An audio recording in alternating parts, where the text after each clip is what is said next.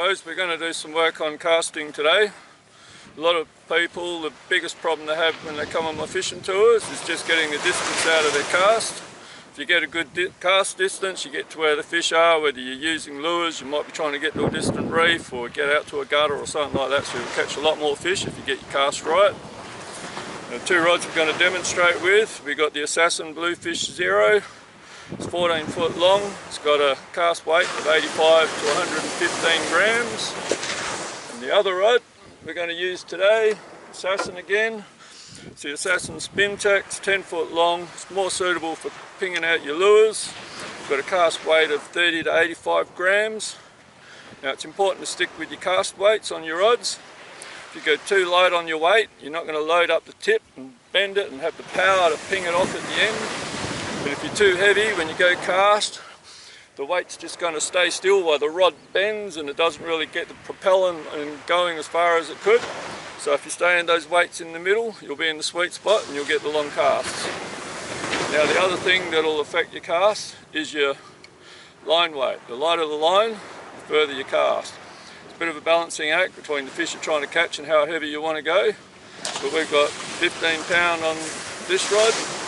And we've got 50 pound on this one, which is what we'd normally use for those purposes.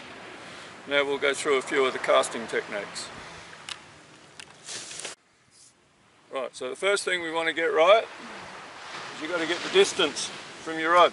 You can do a long distance, but you've got to get a smooth parabolic curve as you go it, so nice and smooth.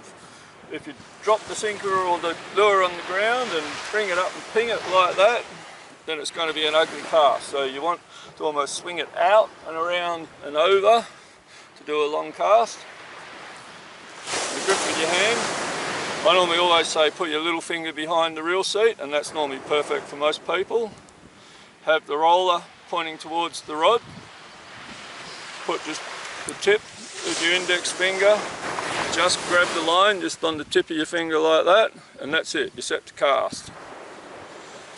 Now, a lot of people that are used to small rods will do what we call swishing, where they just throw the rod like that, just sideways like that, and you don't get the power. You'll get away with it with a little rod, but you won't get away with it trying to punch a big bait into a sea breeze. What you've got to think of this is a fulcrum and a lever. So this is your fulcrum here, this part of your rod's your lever.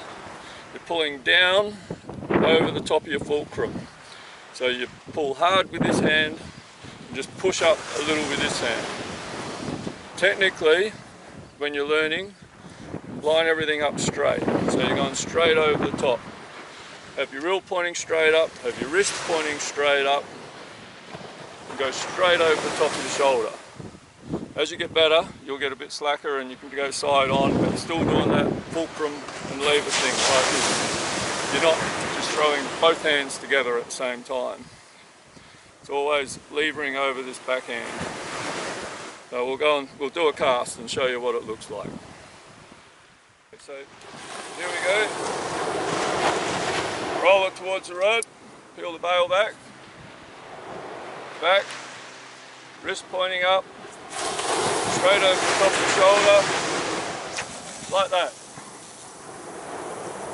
Let's just sail out 100 metres,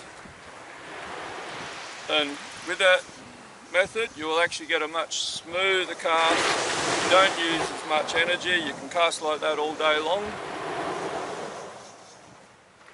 Alright, get the length right, you've got the big 14 foot rod, line the roller up with the rod, just the tip of the index finger on the line, everything pointing straight up, reel straight up, wrist straight up, just pull down hard with this.